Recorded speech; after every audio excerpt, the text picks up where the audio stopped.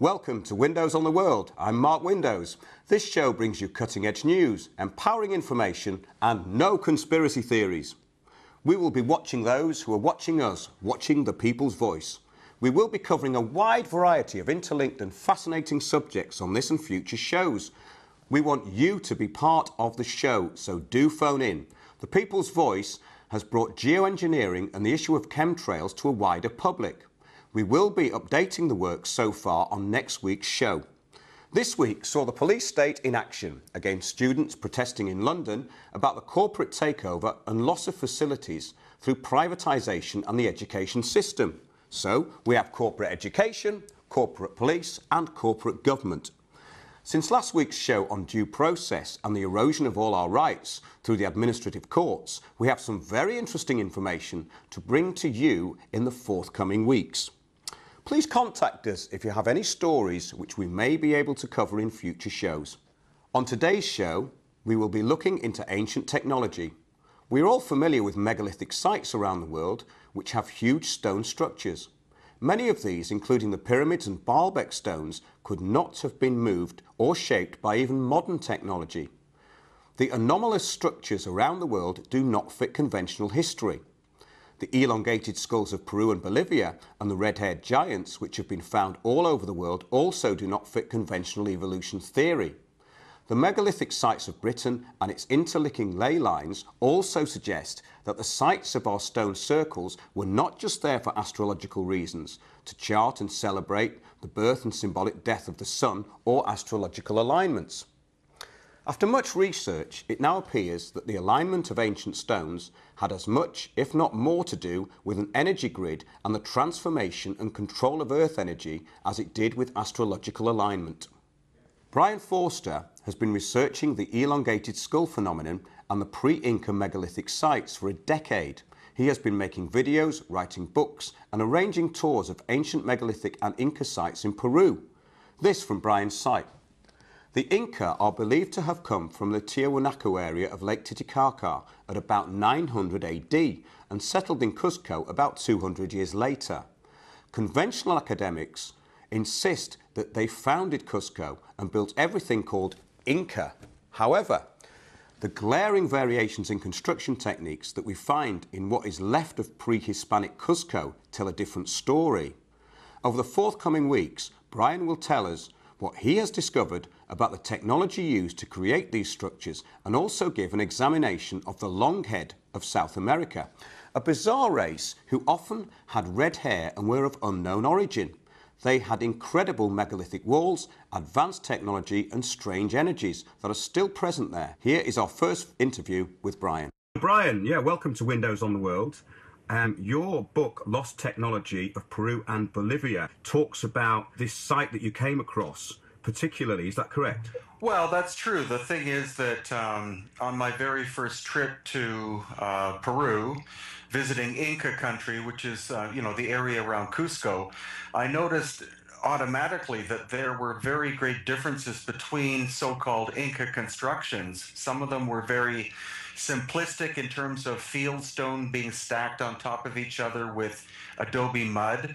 And then next to that site, you would have buildings or sections of walls where you have what looked like machine cut stone without any mortar and so precisely close to each other that the stones, you can't even fit a human hair in between. And so obviously I saw this as an anomaly, and through time been able to figure out that the Inca civilization were not capable of some of the buildings and walls that are attributed to them.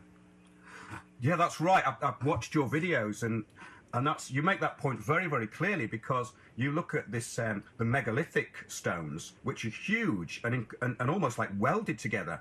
Then you go into the Inca stuff, which is not really as good. And then you get to the later Spanish stuff, which is just like, compared to the ancient stuff, a complete bodged job, isn't it really?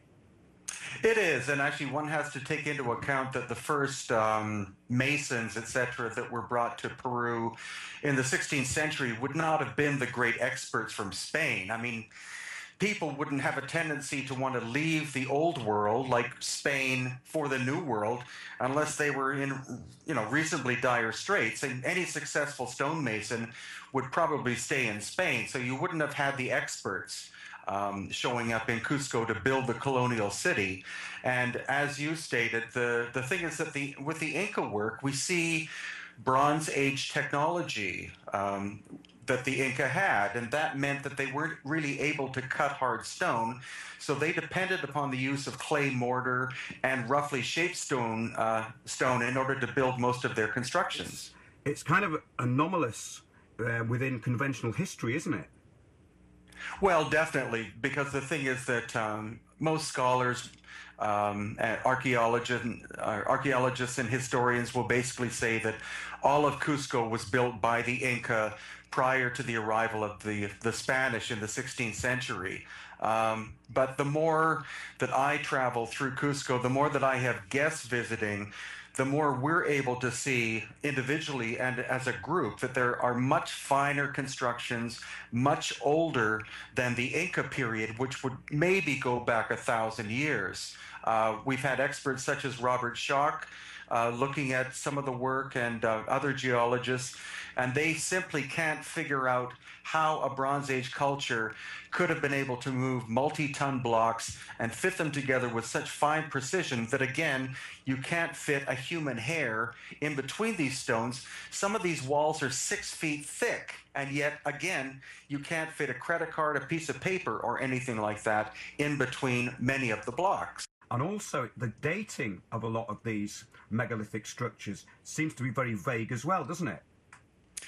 Well, it does, and there are parallels between Peru, Bolivia, and ancient Egypt, too, because, of course, the Great Pyramids are said to have been built by the dynastic Egyptians, using bronze chisels and stone hammers. The same excuse is given in Peru because that's what's found in the archaeological record. But the problem is that we've been depending too long, upon archaeologists exclusively, and not allowing people like stonemasons, geologists, and other experts in different fields to look at that or at these things. And that's what I'm actively engaged in, is a multidisciplinary look at these. And the more that I have these experts look, the more that we are able to basically shatter the concept that the Inca were responsible for high precision technology, which was impossible to a Bronze Age culture such as theirs. In the Inca city of Cusco, this is a very common way that the Inca would build a wall. They would shape the stone and put the stones together, and then they would put adobe mud in between as a mortar.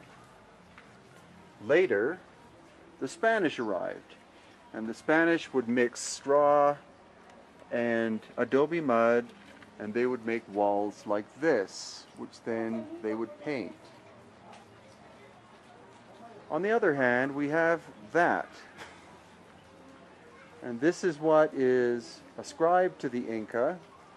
However, how in the course of 300 years do you go from this kind of building to that? Or from that kind of building to this kind? It seems the most logical thing that happened was that this wall existed possibly thousands of years before the Inca existed, and they inherited this. Well, thanks, Brien, for being on Windows on the World, and look forward to speaking to you very soon. My pleasure. Thank you. Researcher and lecturer on intervention theory and curator of the anomalous Star Child skull, Lloyd Pye, passed away earlier this week. Lloyd's lecture, Everything You Know Is Wrong, and his books on hominids and theory of intervention, including the idea of genetic manipulation of humans, was as detailed as his research on the different types of hominids, the ones who are inhabiting this planet. I spoke to fellow researcher Brien Foerster about Lloyd's work and why it will be continued. So when did you start working with Lloyd? Actually, I contacted Lloyd about 2.5 years ago, just because I knew he was doing DNA testing of the Star Child skull, and I was interested in having the elongated skulls tested. And so at first he was kind of apprehensive about, he kept asking me who I was, etc. But over a period of time, we became, quite close in contact. We contacted each other once a week, and his geneticist was sent samples of the elongated skulls, which are being processed. And so we developed quite a good online relationship, and we're actually planning on having a tour this coming August, because he was fascinated by the elongated skulls and hadn't really had a chance to look at them in person. Yes, I think that's great, Brien, that you two made contact, because you're obviously carrying this work forward, and that's great. The important thing is that when he knew he was very ill, he passed on the Star Child to a group who are taking care of the ongoing research now. And so I'm also in direct contact with his geneticist, who will be doing the DNA testing of the elongated skulls of Peru. So I think the really important thing is that his legacy will continue and expand, and it's not going to be a case that he will disappear from the history books. I for one will make sure that his legacy becomes stronger.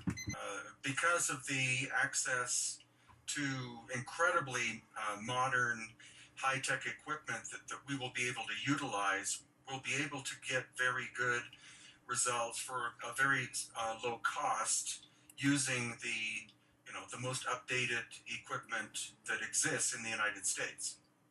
Well, that's great.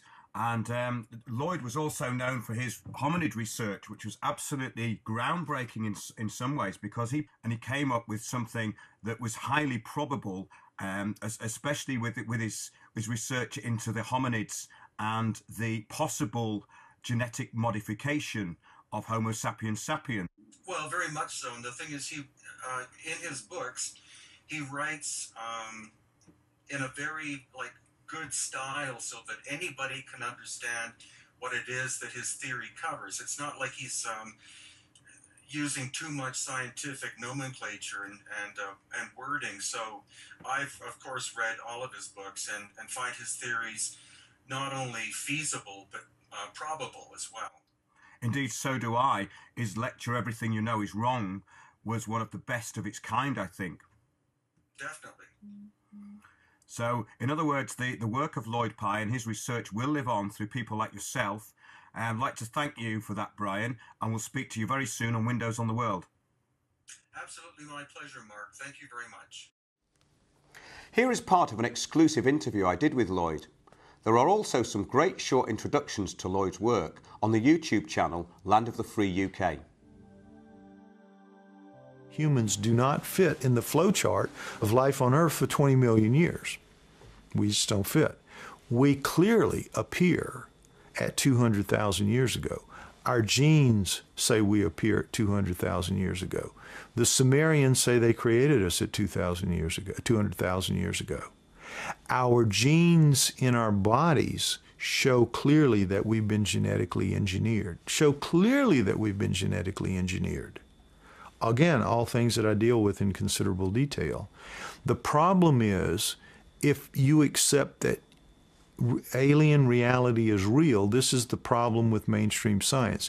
As soon as they have to acknowledge UFOs are aliens, or Bigfoot for that matter, this is why they keep all of these things in limbo, in intellectual limbo, by ridicule and ignoring, is that as soon as aliens are real, or Bigfoot is real, or hominoids are real, that means that Darwinian evolution is not true, that humans didn't evolve on Earth. And so we lose that special place that we have in the scheme of things now, just like people used to have a special place in the scheme of things, that Earth was the center of the known universe. We now live with the conceit, the conceit, that we humans are the center of the biological universe. That's what we have to give up. In the 1500s, they had to give up their place at the center of everything. Now we have to do the same thing. We have to give up our imagined place as the biological center of the universe. And that's going to be traumatic for a lot of people. But we can't get to the next phase of whatever we're supposed to be developing into until we come to that point of recognition and understanding. And so that's what I work toward. That's what I consider my job, or one of my jobs, is to move everybody to that point of understanding and acceptance that we're not alone. And not only are we not alone now, we never have been. And some of those people that share everything with us, share the universe with us, and particularly our galaxy, share our galaxy with us. Those individuals, one type of them created us. Another type of them created the whole planet, terraformed the whole planet to be what it is. And they're not the same. The people that created us are very much later than the terraformers. The terraformers started at around 4 billion years ago, and whoever and whatever they are, they have no concept of time. As we understand time, time is meaningless to them. There is no time. There's no time. If you can look at a seething ball of magma and say that in 3 or 4 billion years, we're going to have this place really shaped up and looking good. In 3 or 4 billion years, as we understand time, it means to them, time means nothing. It just means nothing. So that is where I think we are, and that's what I push toward and push everyone toward understanding, is that we need to make some profound changes in our understanding of who and what we are if we're going to ever hope to get toward the truth of anything. How do you think the public would react if they found out that they indeed had been genetically modified by a superior race who put them on Earth, who were watching what they were doing, monitoring, and basically keeping them in a prison? Well, I think when people find it out, when people understand it at the level that I understand it, and that others who work in this field understand it, you know, your first feeling is that basically we're not much more sophisticated than lab rats, really. For all that we think we are, to them, we're just like lab rats. But and what I really compare it to is, to them, we are like infants crawling around on the floor with dirty diapers, just oblivious to any and everything that's really true about their environment. We need to move to a point where we get up off our knees, clean our diapers, become like, you know, at least to the level of children going to kindergarten. And I think that we do that by acknowledging that they're there, that, okay, we now understand and accept that we did not evolve here, that we are not the end-all be-all of the universe or the galaxy, that we are just members of a community, of an intergalactic community. We understand that, we accept that, we know you're there, and we're willing to accept our own very, very diminished role in the grand scheme of things. If we get to that point, when we get to that point, I think that is when they will reveal themselves to us and say, okay, now that you're to this point of maturity in your development, we will now begin to help you to move along a little faster. And I think that they will have the technology to end our fuel problems, our dependence on petrochemicals, that they will be able to help us with some of our disease issues, maybe cancer. They will be able to help us correct some of the 4,000 plus genetic disorders that we have, and on and on. I think in the end it's going to be a very good thing for humanity as a whole. But in the short term, it's going to be very traumatic for a lot of people to have to acknowledge and admit that everything they believed and they were taught and have defended and fought for was just wrong, was just wasted effort, was really in the end just kind of stupid. And so that's going to be a hurdle that a lot of people have to overcome, and I think they will overcome it. But not until then will we make any real progress toward our actual, real, true future, which is part of a galactic community. And we're not going to get there until we get up off our knees and acknowledge that that's the truth, that we are part of a community. They're out there, and sort of ask them for help. And I think when we get that mature in our understanding of things, they will help us. They will appear and help us. I don't see a bad end for us. I don't see anybody coming down like Independence Day and just blowing us away. I don't see that. I see a good ending in the end. Thanks very much, Lloyd. Thank you. Thank you for having me.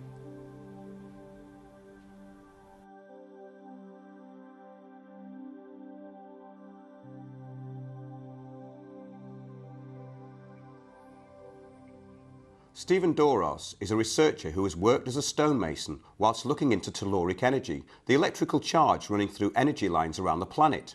His experiments give insight into a worldwide energy grid and the way that energy can be channeled through stones. This, of course, ties in with the ley lines, including the St. Michael and Mary line and the Berlinus line. The British Isles have a huge network of standing stones. Some researchers believe that there is a worldwide energy grid which includes the Great Pyramid and megalithic sites around the world. The biggest secret could be free energy. Here is an introduction to telluric energy by Stephen Duros.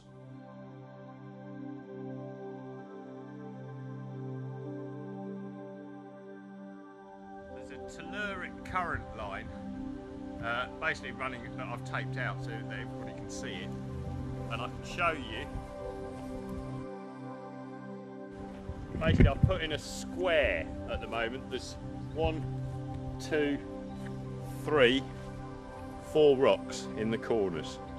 Okay, so basically what I've done is these lines, and I'll show you in a minute in another space in the garden, the average distance. They're normally about 8 to 10 foot apart, these, but what I've done, and it makes sense as we go through, is I've squashed these lines, 5 of them, into this square. So they're now running approximately 6 foot apart rather than 8 to 10 foot apart. Okay, the central one is the one that I've actually marked out. Okay, and what I'm going to do,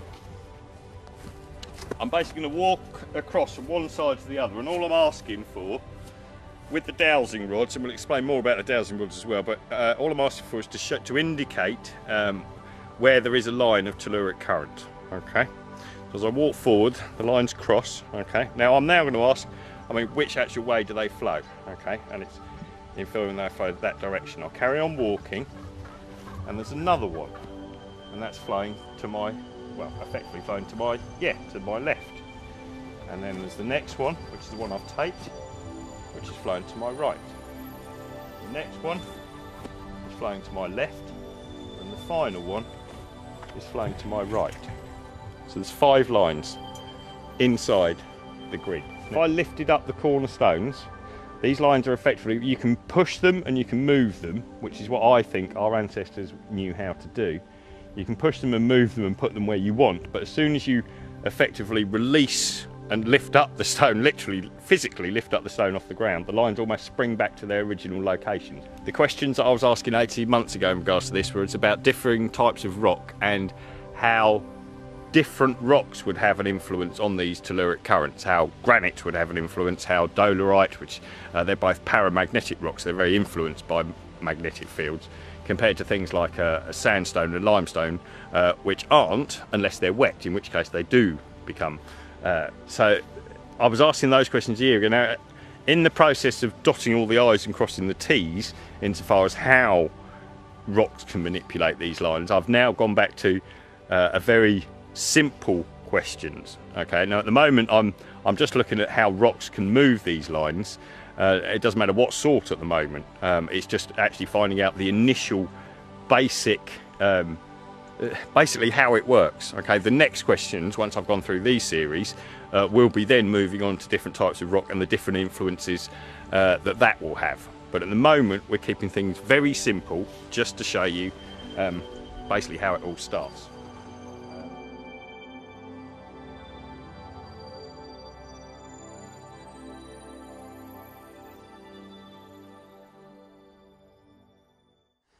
So, Stephen Duros, welcome to Windows on the World. Hello, Mark. Thank you for having me. Great. I mean, I remember when we shot that video, and I was very, very drawn to what you were doing when we talked at a festival over the summer, because you described this telluric energy and how you can harness it and work with it. and observe it. That's right. Very, very clearly. Can you tell me about how you got into dowsing and looking into this kind of technology?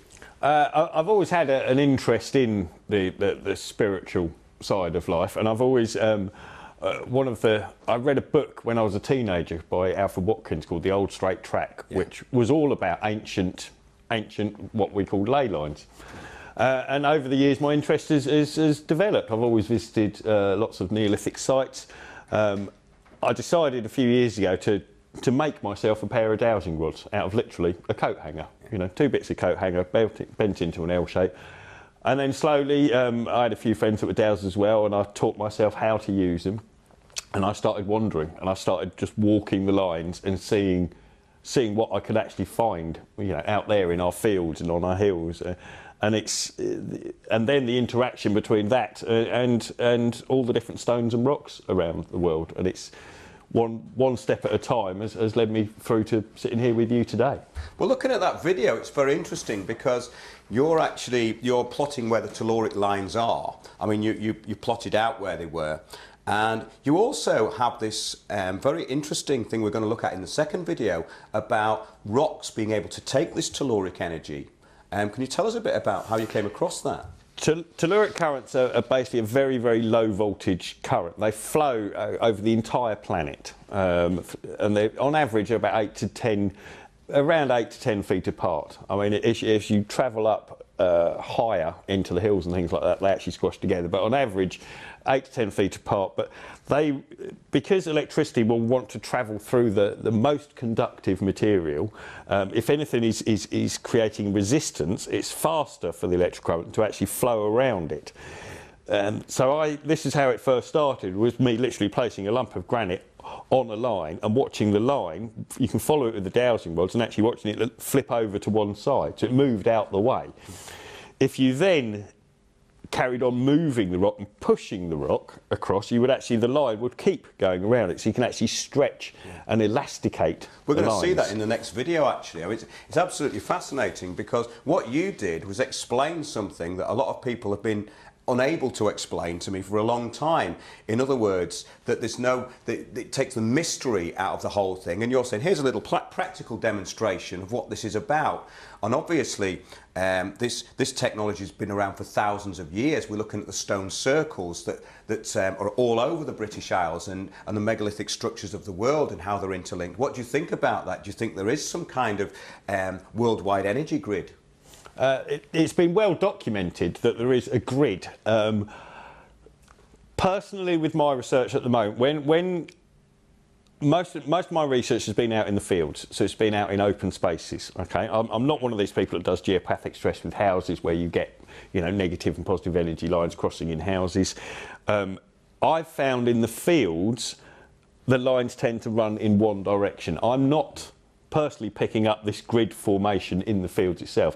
I think the grid formations will exist, but I think it's a man-made construct. We've placed that grid in, we've actually put it in there ourselves through our building, through our infrastructure over the last few hundred years. I think if you removed all of the houses and all of the roads, took all of that sort of off the planet, it would revert back to this effectively a standard model of lines running.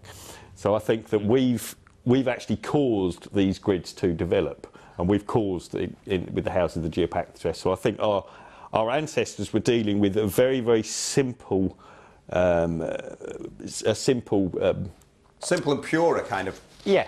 You had a big open space. I'm interested in why stone sites, why sacred sites were built in places they are. Well, if you rewind back a few thousand years ago, most of the UK was covered in forest. So these sites seem to be up in the high moorlands where obviously there weren't the trees. So you could manipulate and use these lines because it's the only place you can get at them. When they go into woods, and I've dowsed this before, where you have the lines running into the woods, and it's like they dissipate. So you get lots of tiny little lines, but then they gather again and form themselves back together again on the other side of the wood, and they carry on. So I think that's why our ancient ancestors used these massive open spaces, because it enabled them to gather together as many lines as possible. Yeah. Well, that's really interesting because you know, tying in something that's been a mystery for so long into something very simple, I think is what we're trying to do today, and show people that this is a natural energy. It's there, that anyone can tap into it. And as far as dowsing goes, can you just tell us about that? Because there's no mystique about it, is there? No. Dowsing's been around for thousands of years. It's still used. Modern prospectors use it. Water companies use it, and it's basically using a set of L-shaped rods. We are based on water. We're 70% water.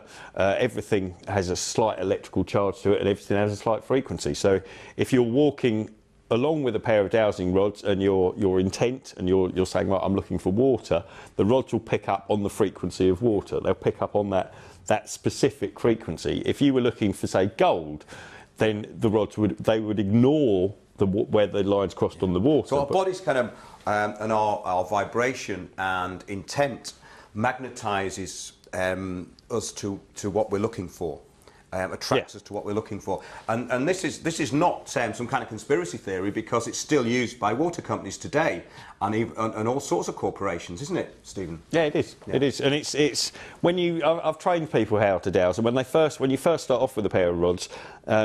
If you're just walking along, you'll be picking up all kind of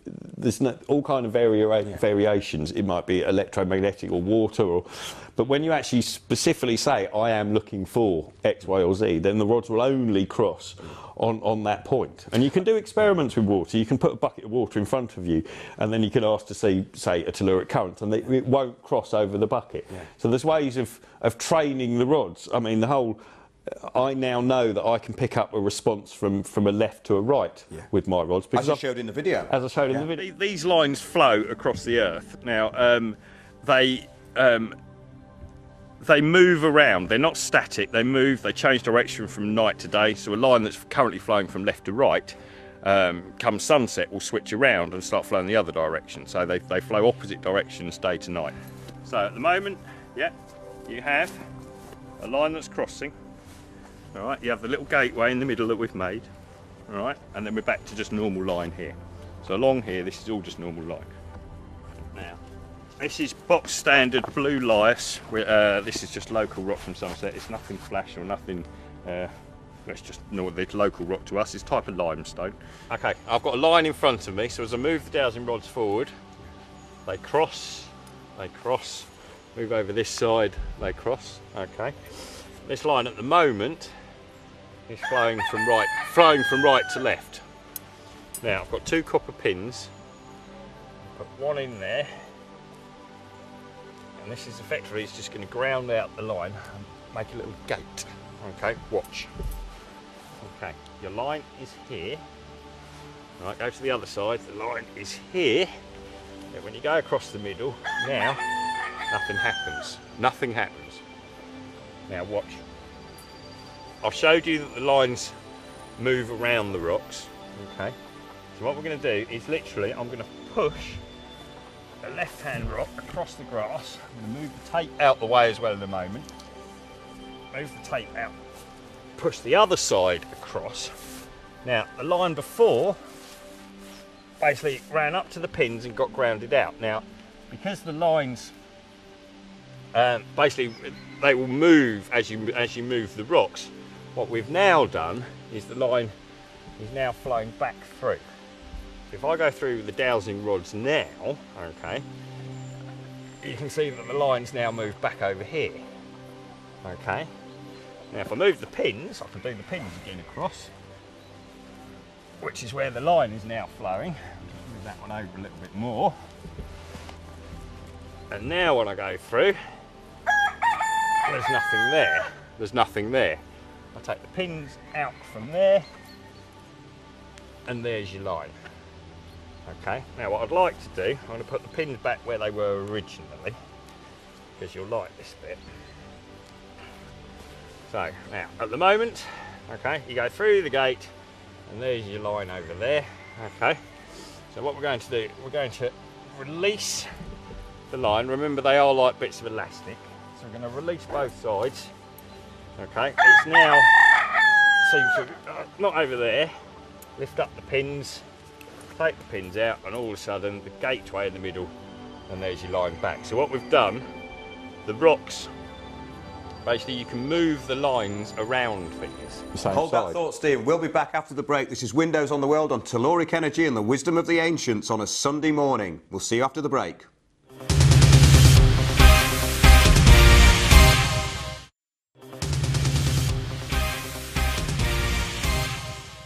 Welcome back to Windows on the World this Sunday morning. We're talking about ancient technology. We have some here. Please phone in. It's 0203 714 2700. We want to hear from you. Our next guest is Mark Bennett. He is a respected investigative journalist and photographer covering the fringes of culture and science and contributing features to many publications, including Fortean Times, Skin 2 magazine and D, as well as editing his own avant-garde cyberculture magazine Black Ice. He has piloted series for both BBC and Channel 4, along with acting as a consultant and camera expert for multiple programmes. He also has knowledge of free energy and ancient technology. Mark, welcome to the show. Hey. Hey, so you got in from Brighton, okay? Yep, it was sunny back then, but now it's dark. Yeah, that could be something to do with the geoengineering, eh? But that's another show. That's another show. That's another show. So tell us a bit about yourself, Mark. You seem to have vast knowledge of many things, including ancient technology and ley lines, Orgonite. Yeah. Well, I think fundamentally, at the end of the day, I'm a practical person, and I want things in my hands that I can test, hold, and use. Yeah. So, for example, the Orgonite, a box was mailed to me by a friend up in Hereford who makes them. He actually made this one. Mm-hmm. And I read the stuff on the internet, and it was like mad. It's like, oh, you put it in the ground, it creates giant vegetables. And okay. Just mad stuff. So I said, well, I don't have a garden, but I'll give it to my neighbor. He has a garden. Yeah. And had to wait till it grew, and came down, popped over, and they said, "Okay, well, what about did the Orgonite produce any results?" And I said, "Oh, there's an improvement." So, "Oh, okay, that's good. Where are they?" "Oh, they're downstairs. The wife's going to pickle them." Okay, so I get downstairs, and he was being conservative in his comments. The size of a beet had gone from being that size to the size of American softballs, and so on. You wrote some articles on this, didn't you? Yeah, featured for Fortean Times, which then appeared in GQ, India, for all places, and the American tabloid The Sun. Yeah, well, just bringing Stephen back in here, because your research probably crosses over in quite a number of areas. What do you think about Orgonite, Stephen? Have you ever used it? I haven't personally used it, but I do think that our ancestors knew about it. Yeah. When they've excavated places like Silbury Hill, it appears they've been built up in the same inorganic, organic layers that Orgonite uses. Yeah. And again, you can actually do the same with dissimilar metals, and it can lower the resistance of Orgonite's kind of aluminium crystals and resin, though, isn't it? This modern day Orgonite. Yeah, it's basically I call it a macro circuit. Yeah. So basically, it's like a circuit component that you'd have in your computer, just made really large to affect the environment around it. Yeah. So just getting back to what we were saying before the break, Stephen, about just if you want to tidy that bit about what you were talking about, these concentric circles, and your experiences of the energy. So maybe Mark could come in with that. Well, the point I was just reaching was the fact that it was interesting for me to actually to see how this energy had been manipulated, you know, and I could see exactly what had happened.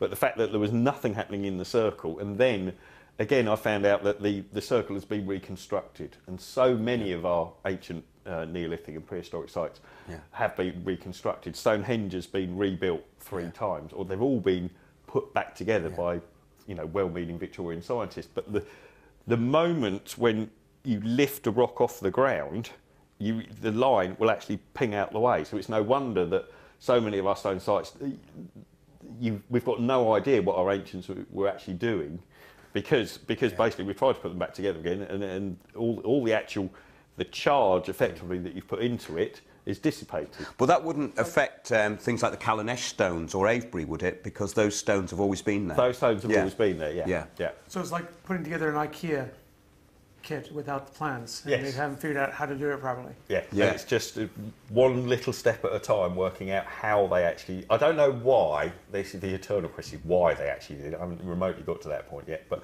the fact of how they actually managed to do it is what we're working towards now. We have a slight understanding of how they actually. But the dowser I worked with went to a property, and he was dowsing bad energy lines, because when they cross, they create harmful gamma radiation. Yeah. Because of the frequencies, and that will cause cancer clusters in houses and so on. Yeah. In fact, there's technology which is mandatory in Germany to install in federal buildings to neutralize this, and it basically hijacks your internal power circuits, lights and cables and so on, and that turns that into a tuned circuits to neutralize these fields. Now, the dowser normally puts down metal rods, as one does. And he discovered, because this person, Whale 2, makes the Orgonite, he had Orgonite in the right places. And this did the same thing. So basically an artificial rock in some ways. Yeah. An artificial circuit to modify these energy lines. I'll be intrigued. That's very interesting, because we're bringing in the work of this guy, William Reich, which is Orgonite, which is quite a recent thing, really, isn't it? Yep, there's been some variations around. An original one would have been honey and minerals, rocks and quartz, so on. So that could be an ancient one. Yeah. Tree resin also has been used, because it'll you want a bit of compression going on. Yeah. There's the original inventor in Germany, whose name I've forgotten, sadly, and then Carol Croft came along and added the crystal in the middle of it. Yeah. And that created an effect and amplified the effect somewhat. Well, we're talking really about kind of curing bad energy, but also manipulation of energy. And this ties in really with what this whole thing about the wisdom of the ancients is about. We get lots of documentaries telling us, is it possible that, or could it be? And on a practical level, this manipulation or this use of earth energy seems to be what was going on in all these ancient cultures. Would you agree with that? Sure, and there's a reason why. It's interesting, because to approach a lot of questions, you have to ask what they're not asking. Yeah. So in medicine, for example, what do they not ask? And basically they summed it up in the matrix. Yeah. We are copper top batteries, but we're not actual solid copper top batteries. We're wet cells. We are electrical beings. Yes. Our brains are electric, our hearts are electric, blah, blah, blah. And if you started to look into the lost technologies, express technologies from the 1900s, Tesla included, you'll find out that, hey, they can cure things with electricity. Yeah. So the basic either is voltage, some slight voltage and frequency based, or it's more complex and it's just high power voltage. That's very, very interesting. This is Windows on the World, Sunday morning, 0203 714 2700. We're now going to go to a video featuring Brien Foerster talking about a possible ancient cataclysm which may have something to do with our loss of memory of who we are.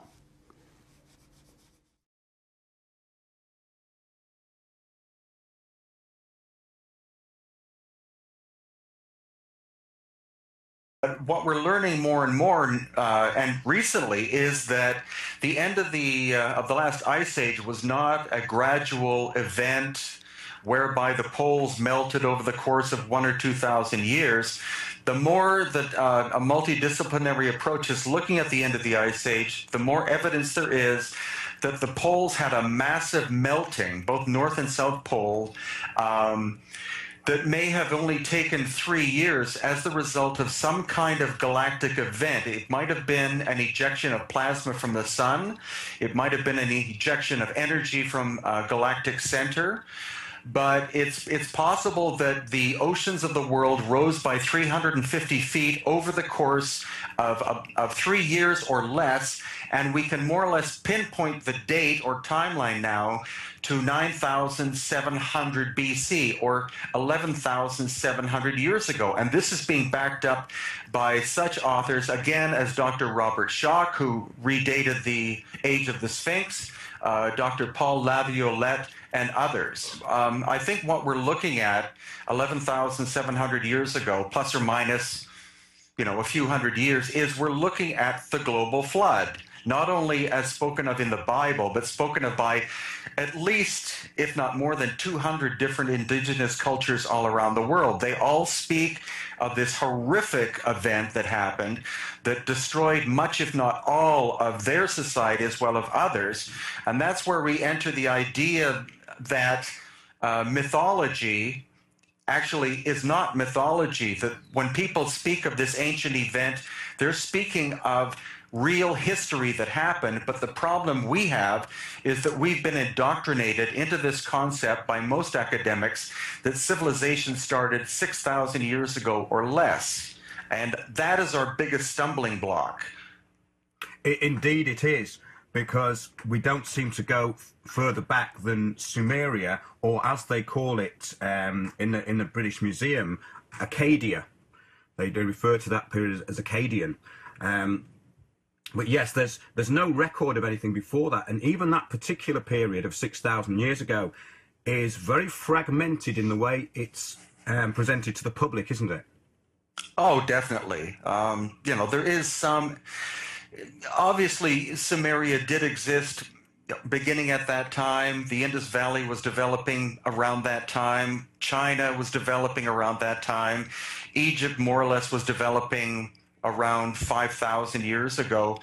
But again, the confusion is that many of these academics are so fixed in their concept that we went from hunter-gatherers to suddenly, clustering and developing agriculture. And then out of nowhere, you have the Giza pyramids being built, which today would not be impossible to build, but they would be an incredible engineering achievement. And yet we're saying that over the course of a few hundred or maybe 1,000 years, people went from hunter-gatherers to building something 500 feet tall, employing 2.3 million megaton blocks, and built with such precision that, again, you can't fit a piece of paper in between these blocks. It's just, at this point, this whole idea is becoming so ridiculous that I'm glad that there are many of us looking farther back in time and engaging with engineers and other experts in different fields to look at this from a multidisciplinary approach. Absolutely, and that's something, the whole area of this, we're going to be looking at in the forthcoming weeks on Windows on the World with you, Brien. I hope you're going to become a regular contributor, because we have so much to talk about. But thanks for today. And is there anything you'd like to say? Have you got a book out at the moment? Actually, my latest book is about the Nazca lines, because again, they have been thought of as either being the constructions of primitive people or that aliens did them. And so I actually go through all of the major and minor theories as to how they were made, who made them, why and when. And that book, as well as my other 12 books, can be found at Amazon.com. I have more than 680 videos on YouTube under my name, and also the latest and probably best of my videos are located at www.hiddenincavideos.com. You also do tours, don't you, Brien? Yes, my wife and I do tours.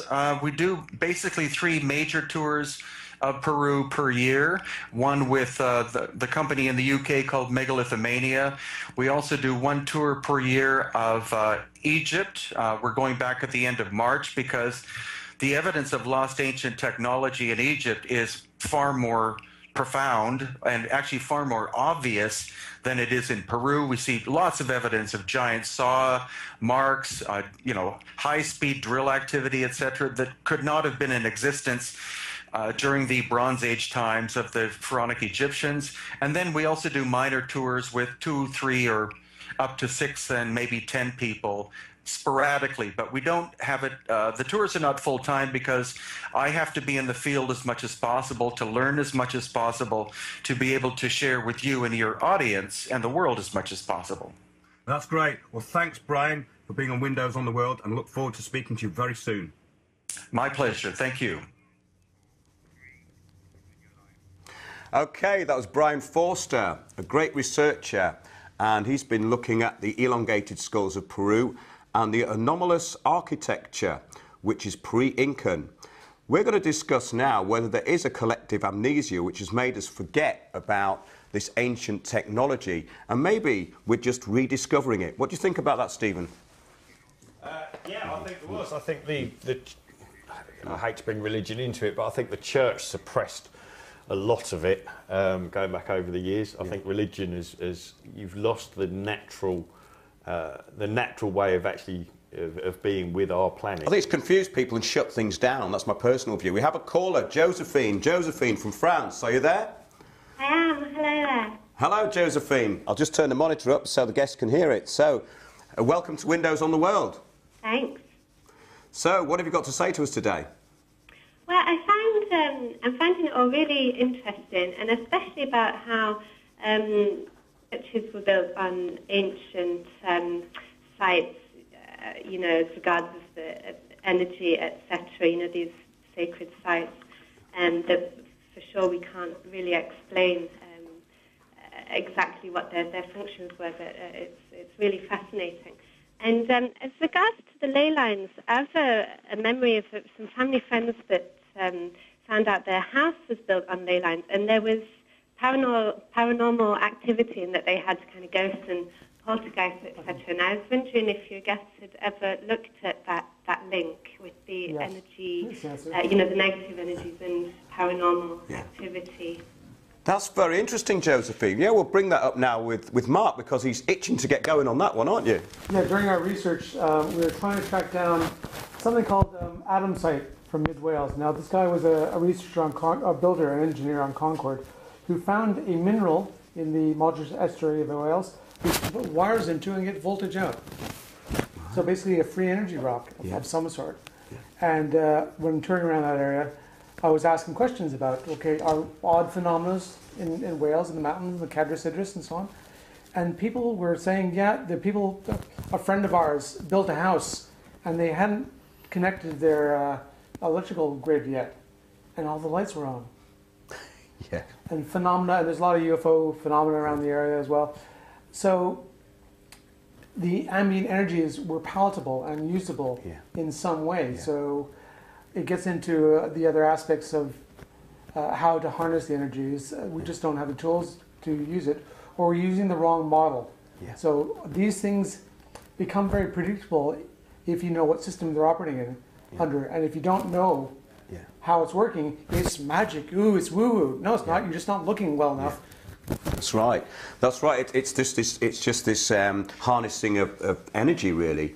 And I think that's a very important point, Josephine, that you've brought up there. Have you got anything else to say to us today? Are you still there?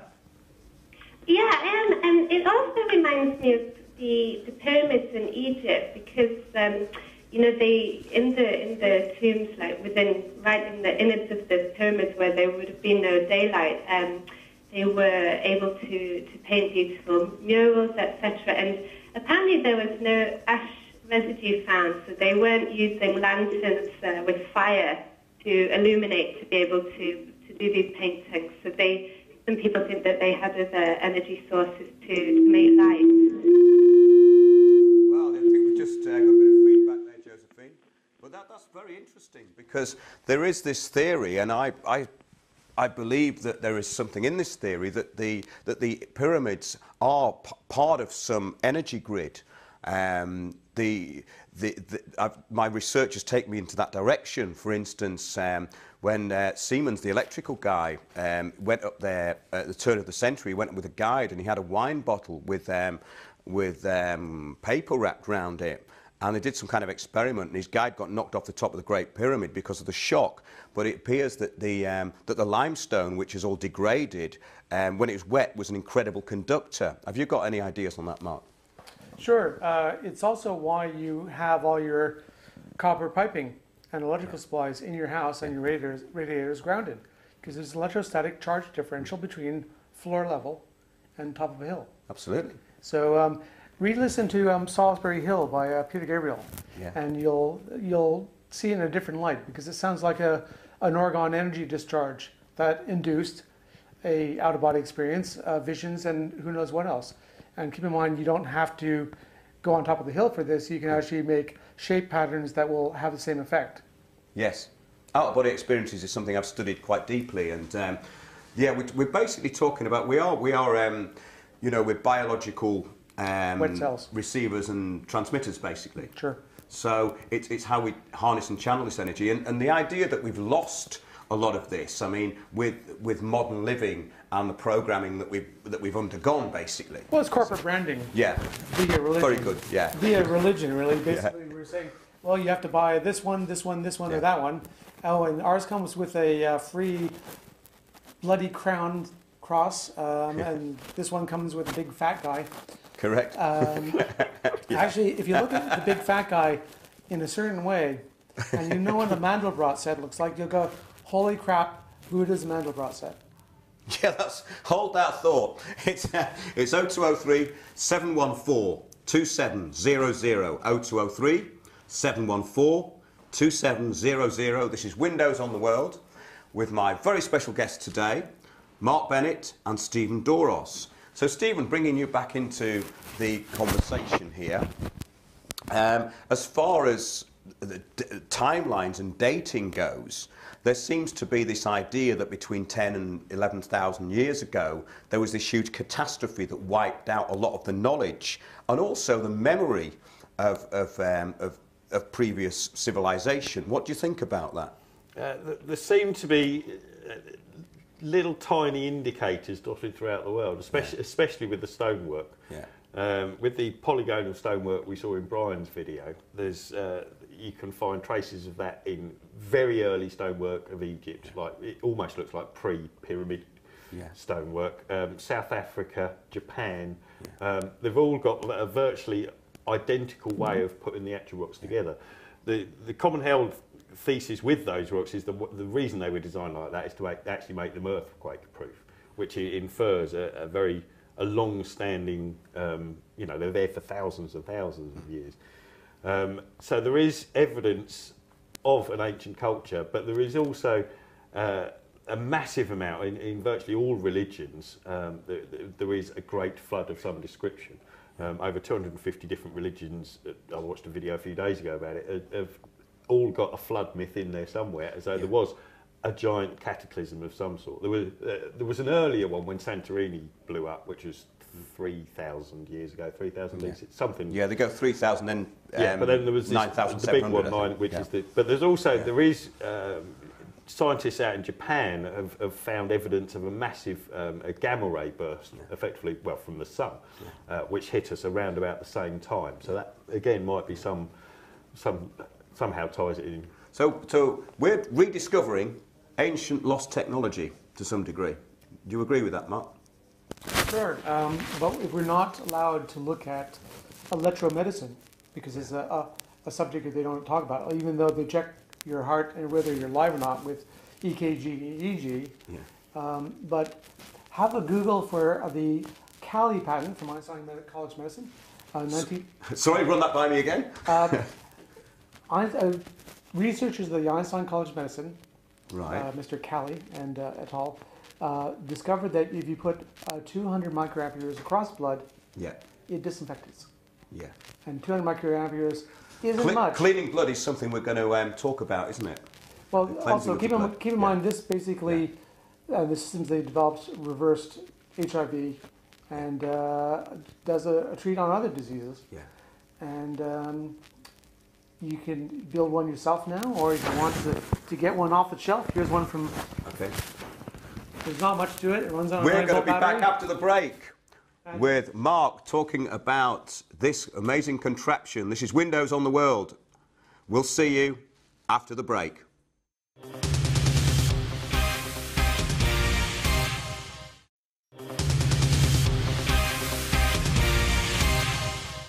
Welcome back to Windows on the World this Sunday morning, 0203 714 2700. Please phone in, that's 0203 714 2700. Here is a video shot at the Chemtrails Awareness Day. This video features Orgonite, which we've talked about, which is a mixture of resin, aluminium shavings and crystal.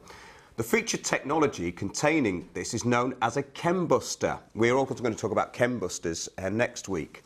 It's believed to affect and neutralise chemtrails. I'm here with Betsy and Philippe, and Philippe has a contraption called a chembuster. Can you tell us how that works, Philippe? Okay, I try in easy words how it works. So actually what they spray in our air is aluminium barums and a couple of other metals. So if these metals cannot attach to the oxygen what's in the air, they will go pressed up in space. And that happens when we have this positive loaded, I would say, ions. What's not really what it is, it's more a soft electron. So if we can clean this guy and make the ionosphere loaded with minus load, it doesn't happen. That's the basic idea behind this. It's resin, metals. You see resin? Yes. Yeah. Resin. Layers. Yeah. You have crystals inside. Wait, we show you also. It's a copper coil, and you have a crystal. There are rock crystals, and the top is the plus pole, and the down is the minus pole. Okay. So that gives the energy direction.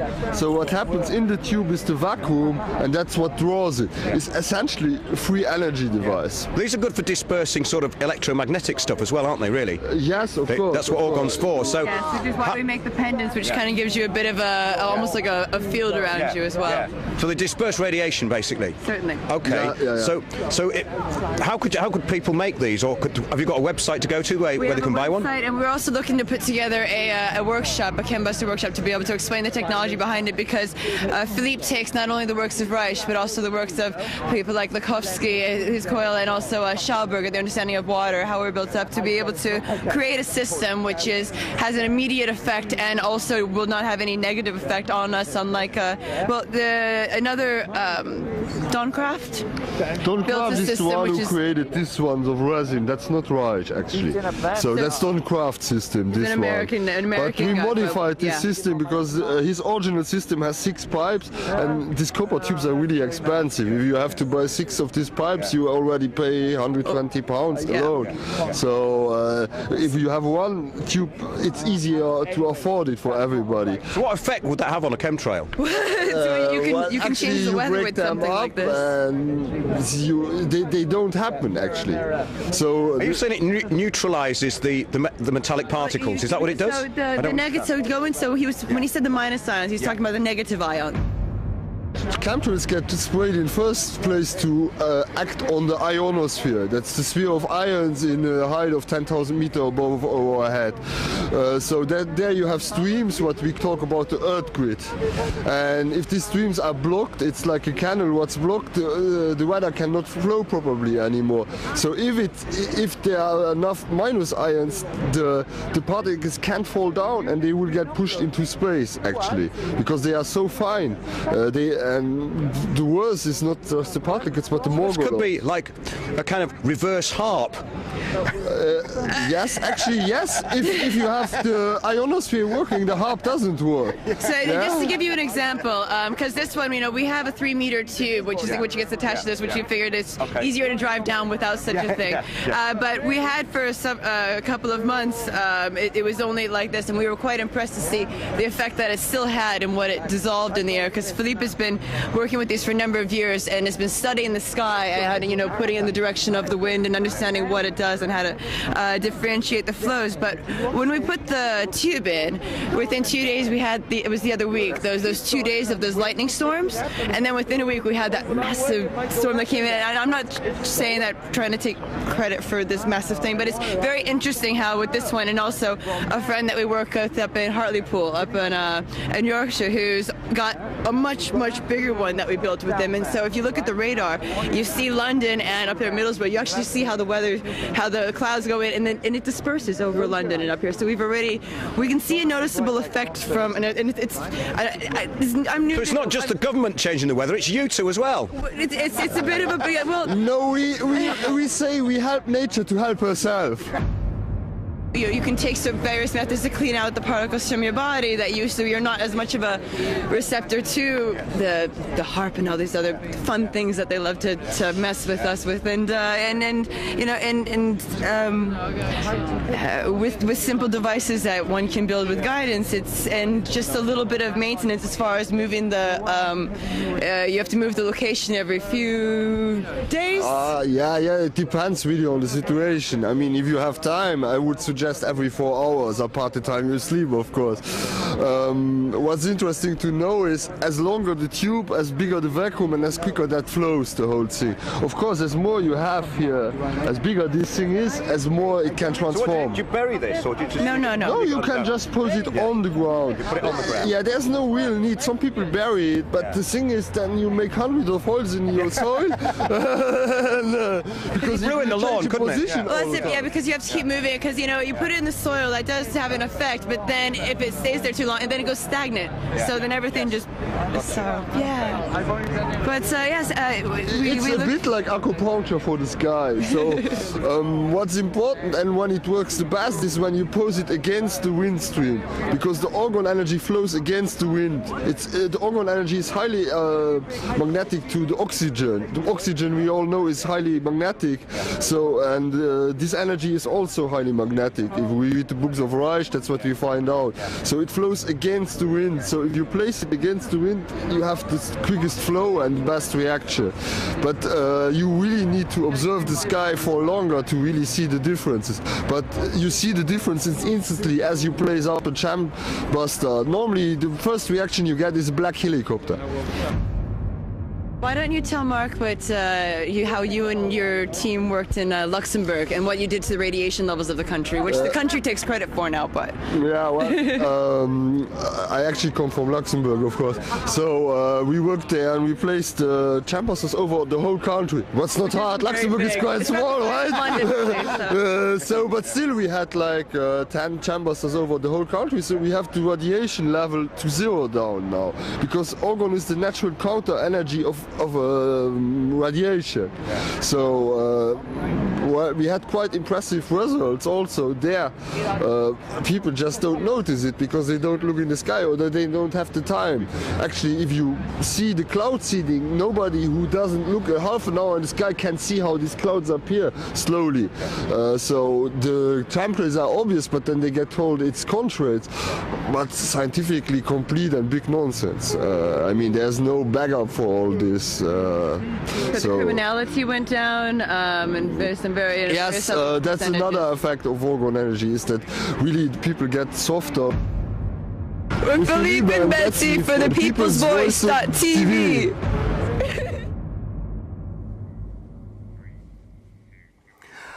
The People's Voice will continue to cover the chemtrails phenomenon and all issues connected with it.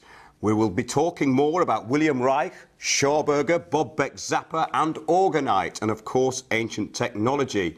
With the corporatisation of the music business and less outlets for original talent, our next guest continues to perform and push the boundaries. She refers to herself as the last chanteuse. She's Anne Pigalle.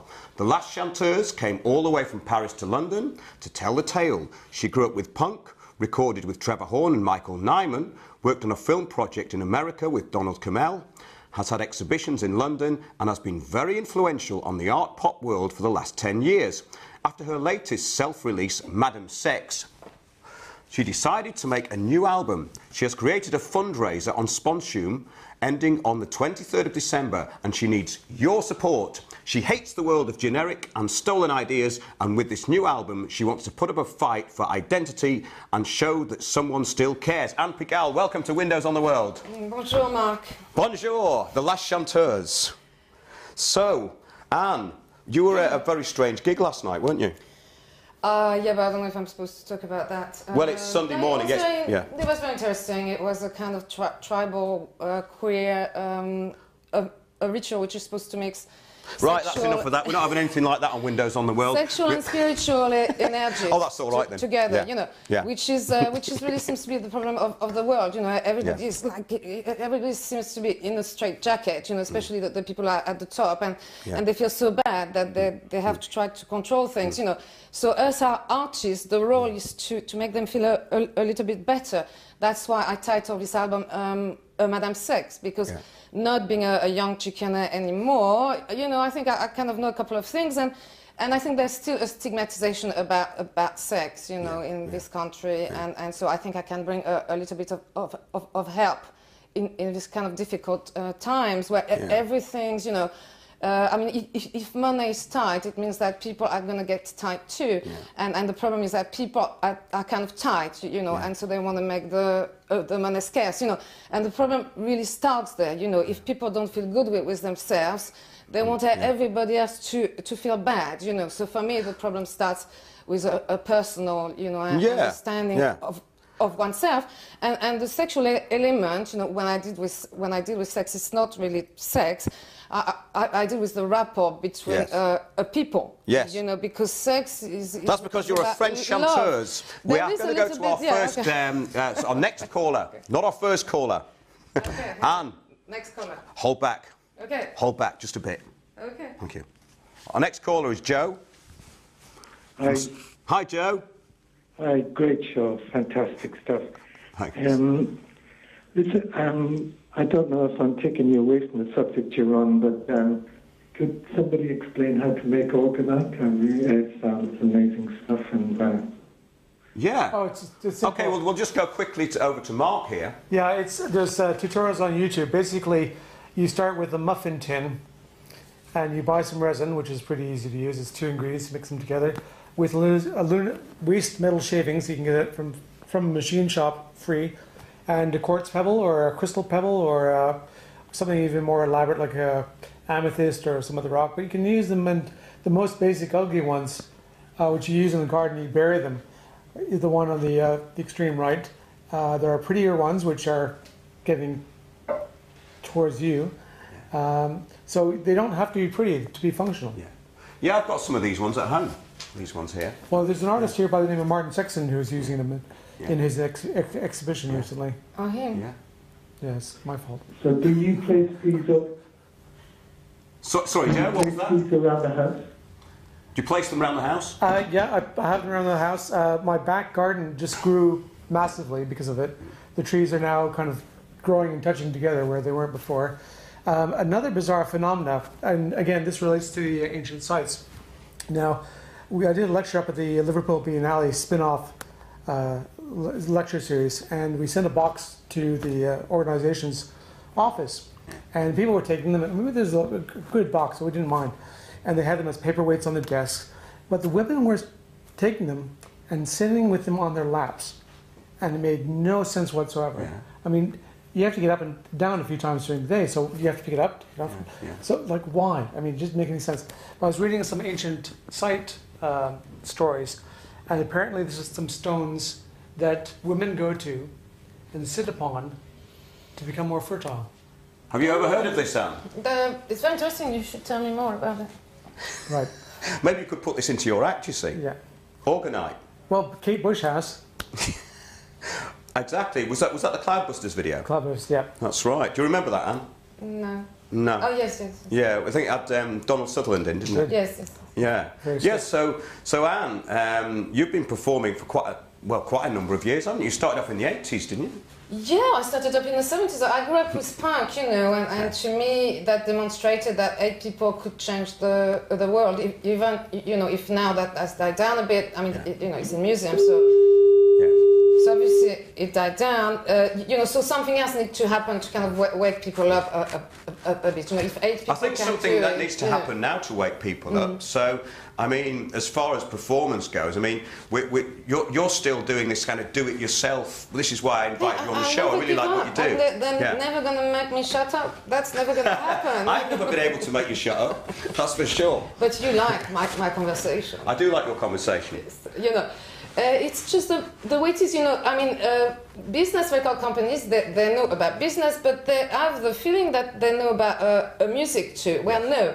musicians are the one who create that. They're the one who create a music, and they're the one that should do it. You know, today in the corporate world, they choose a puppet, and they pay 100 people to actually steal ideas from musicians, you know, and creative people, and they stick them on their puppet. And it only works for people that really want to swallow stupidity. But in reality, it doesn't make people feel good, you know. It just makes people buy something. Correct. And music is a spiritual thing, you know. So they should make money with music, not money with money.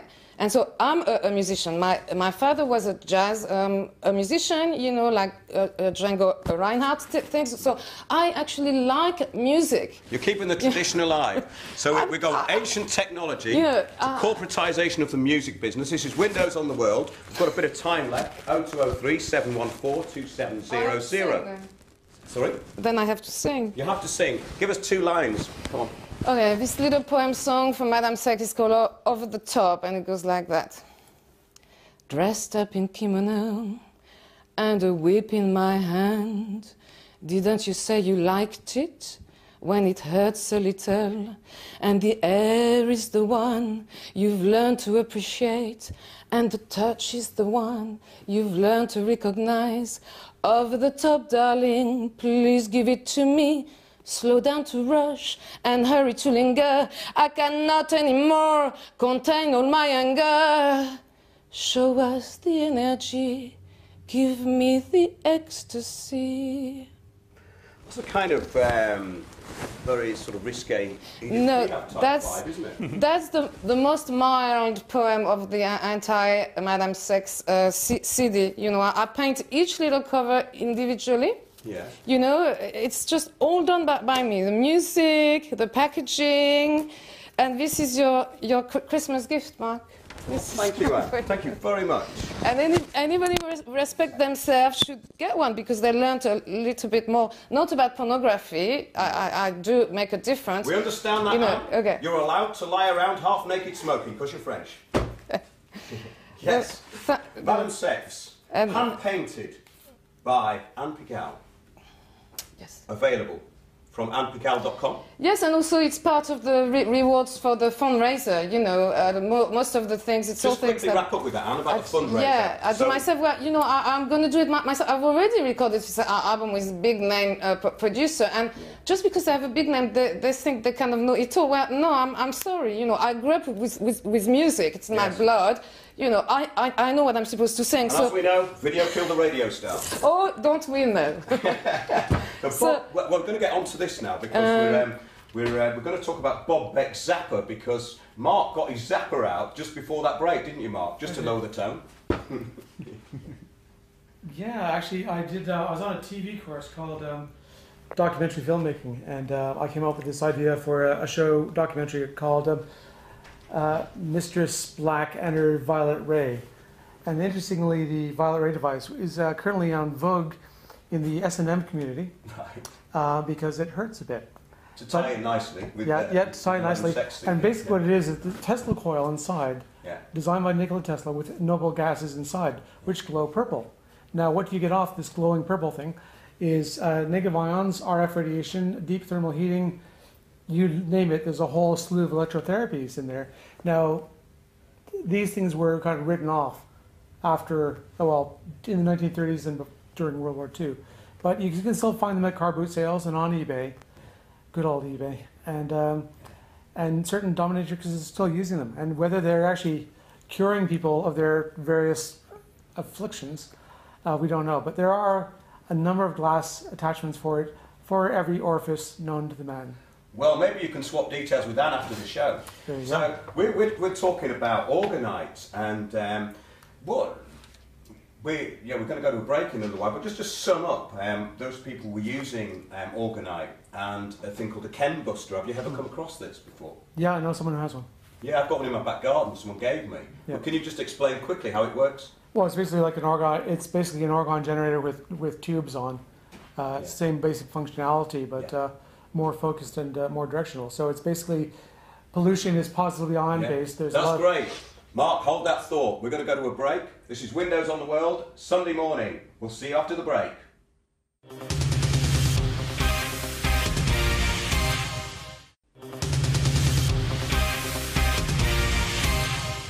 Welcome back to Windows on the World on Sunday morning. 0203 714 2700. 0203 714 2700. Please phone in and join us. We have the chanteuse, Anne Pigalle, with her hand-painted latest CD. The last chanteuse. That's correct. Yeah. We have Mark Bennett, a researcher, and Stephen Duros, another researcher. Amongst other things, guys, you know, I'm just trying to keep it simple in this last section of the show. We were talking about the telluric energy currents to start with, and the way that rocks can take this energy.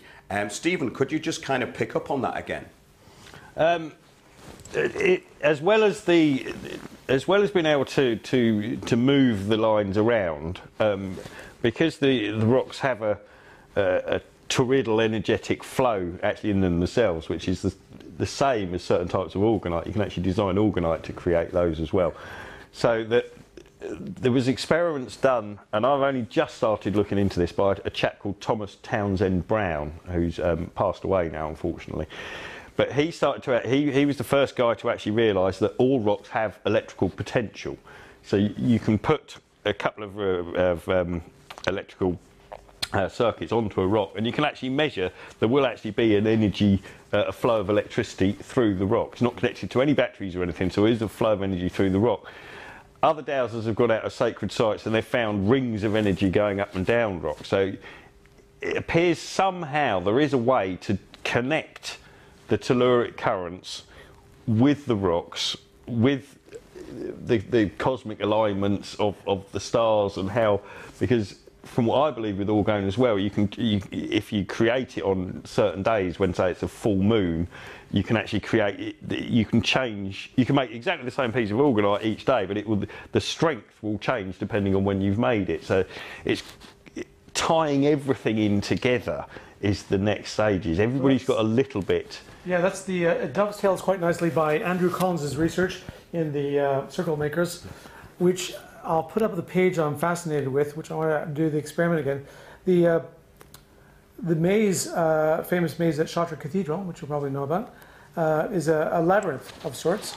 Yeah. And he had, through I think psychic means, came up with a diagram. Now, I'll hold it still at the right camera and zoom into that. Now, you've probably seen something very similar to this in the ancient sites, but also something more recently in the back of a book, specifically in the back of a book so you don't nick it.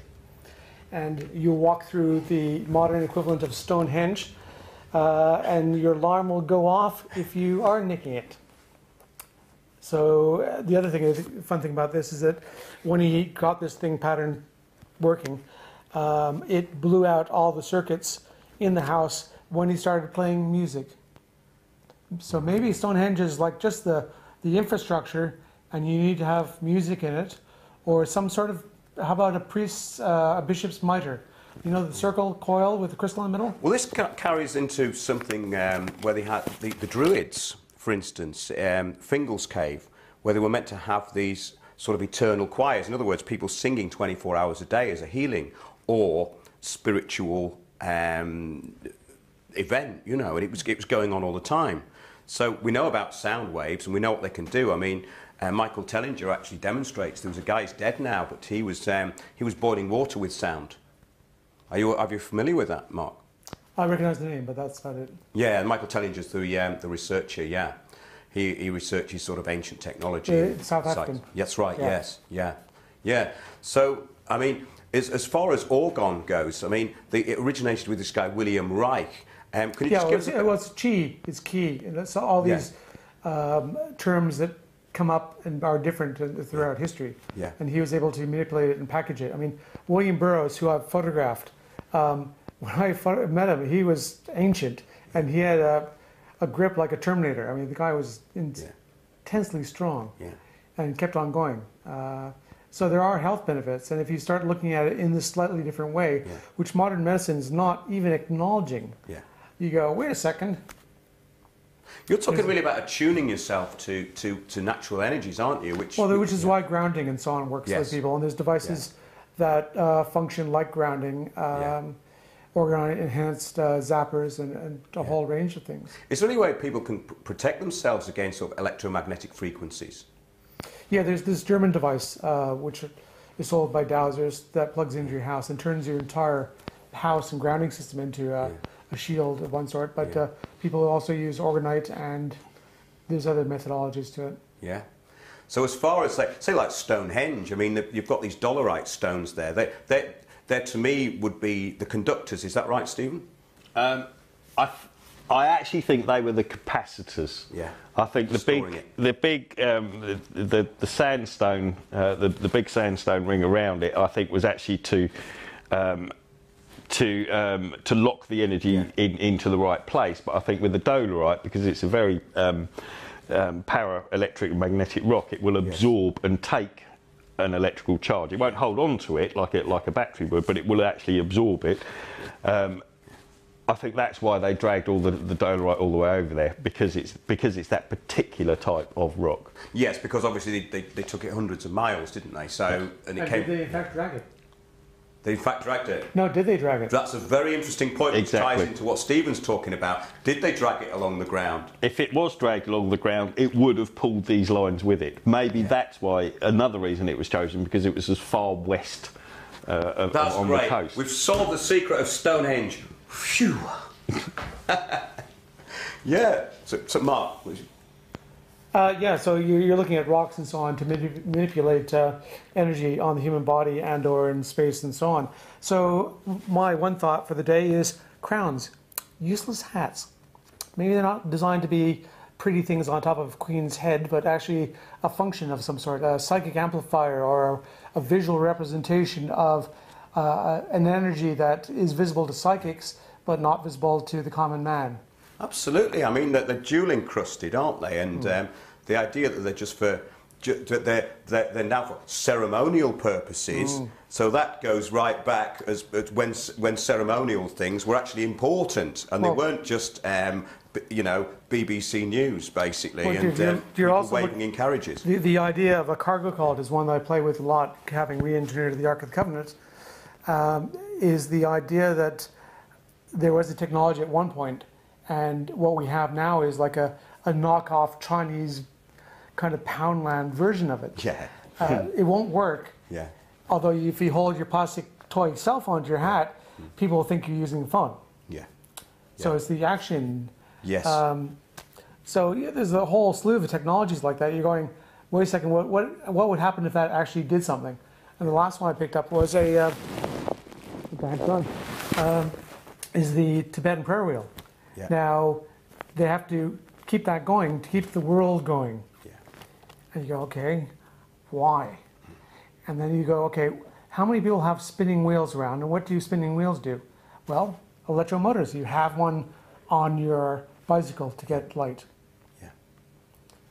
And then you start working from there. And then you take the thing apart, and you go, this actually looks like coiled metal kind of a structure of of an electrical motor. Yeah. Almost identical to it, although it's done in paper. So obviously it's not going to work because it's made out of paper. Yeah. But the visual representation is the same. So you're saying that represents something, a piece of technology. It's a symbol, basically. I basically pissed off a Buddhist monk this way. I said, he's spinning his little thing, and he's saying, do you have one of those that work? And he got really upset. I said, yes, but I'm focusing intent. Yeah, I know, but if you turn it on, I mean, the Knights Templars in Scotland say, yeah, we have 3 Arks of the Covenant. Yeah. Well, hey, when did you last turn them on? Yeah. And what did you use them for? Oh, no, they're sacred. Oh, you can't see them. Well, this is a very interesting thing as well about ancient technology. You wrote about the Ark of the Covenant, didn't you? I've read something about it being this sort of very dangerous device that Yahweh carried around, killing people, basically. Yeah, well, if you were to take apart a TV set, the capacitors inside, they're not quite small, could knock you to the floor at least, and not even kill you. Yeah. Now imagine one the size of a sofa. Yeah. Now you put that inside of the Great Pyramid to charge it up, and you go, wait a second. But how did the pyramid charge it up? How did they actually get the energy into the pyramid, and what energy was used in the pyramid to actually charge it up in the first place? That's a good question. That's the interesting bit, is how they made that. We're missing a gold pit on the top, for starters. Yeah. You have electrostatic potential differential between the ground floor and the top. Yeah. The Moire device is something else you want to Google. Yeah, yeah, I've looked at that. It has to do with collecting atmospheric ionization and energy. Yep. So given the size of the pyramid and considering how flat the desert is, it would be a good point to start collecting that charge just from the atmosphere. Yep, yep. Well, it's very interesting because the capstone of the Great Pyramid was meant to be the meteorite, the Ben stone. And there's this great reverence for meteorites, isn't there? Yeah. Going back it's to natural mineral. It's absolutely, yeah. Natural mineral, and specifically natural iron. Yeah, yeah. So again, you have to work with the energy that's available to you naturally. Yeah. I mean, think of Orgonite as a form of windmill. Yeah. If the wind's not blowing, it's not going to do anything. Yeah, because Jacob's Pillow was again meant to be made out of meteorite rock, wasn't it? I wasn't aware. I think so, yeah. So it would explain why these things are carried around, not just as objects of reverence, but from some practical use. Well, back to the supernatural part. The best footage I've ever seen of ghosts was taken at a haunted house on a dark and stormy night, which is the plot line to every horror story that you have. Yeah. But they didn't say it was a dark and raining night. Yes. They said stormy night, so it hasn't actually peaked. Yeah. So take a voltmeter, put it on the outside of a building on a dark and stormy night, and you'll find the positive ion reading is just like off the roof. Yes. So keep in mind that you put the Ark of the Covenant in your Holies of Holies, the tabernacle. It has a charged atmosphere. Well, it's very interesting because a lot of this ties in with this time of the Shekinah, which is Venus and Mercury conjunct in the sky, and this was meant to have something to do with the Ark of the Covenant and the placing of it at the time of this holy Shekinah, so it would shine on it. I mean, all this stuff all this astrological stuff ties in with the energetic side as well. So it's very interesting that you've got this kind of, mainly people go, oh, Stonehenge, the solstice. Yeah. But what about all year round? What's the point of just having it for a couple of days a year? There's no point, is there? This is what Brien Foerster was saying about these megalithic sites in Peru on the top of mountains. You wouldn't carve up the whole top of a mountain just for an astrological alignment, would you? Look at the question of why is Apollo and so on top of a mountain? Why are the mysterious Chinese immortals on top of mountains? Why is Rennes-le-Château on top of a mountain? Yeah. Well, what's the indicator there? Yeah. The indicator there for me is the red soil, which is highly iron. Well, we'd love to go into the mysteries of the Knights Templar on a future show, because that's another very, very interesting area, especially where the Jacob's Pillow ended up, because that's alleged to have been obviously still in Scotland, a lot of people believe. And Scotland's a huge part of this, with the especially you've got the Hebrides and the Shetland Islands, which there is a theory that they were shattered by this comet about 3,000 years ago, and Britain was part of Atlantis. I mean, there's all these theories out there. The problem is we've got a lot of theories. I mean, the stuff we've been talking about today is quite practical. We're talking about Orgonite. We're talking about things that can realign you physically and mentally. And basically keep your awareness open. I think a lot of this is about keeping that natural awareness that we have, which is what dowsing's about. It's not about thinking, it's just about awareness, opening yourself up.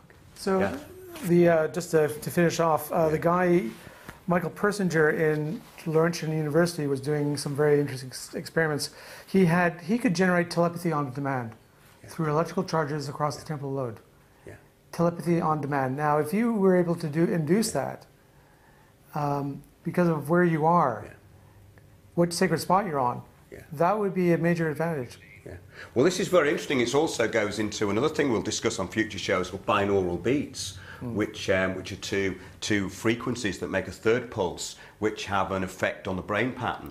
Lo-fi. Yeah. So anyone with a drum kit could do it. Oh, absolutely. Yes.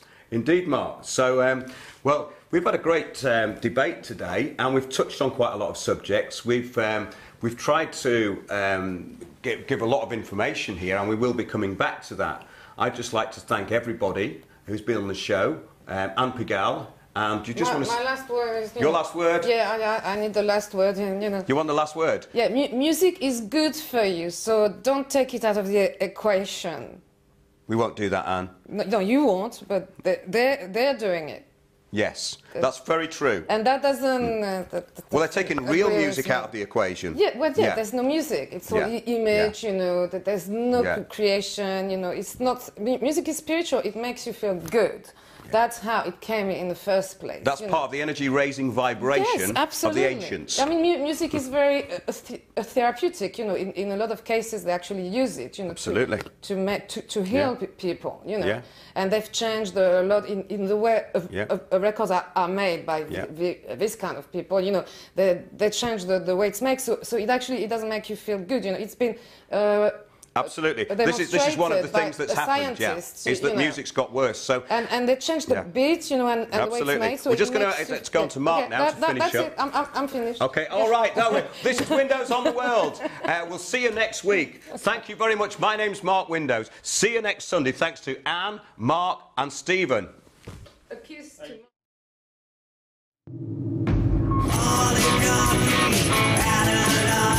Reversal of the poles in the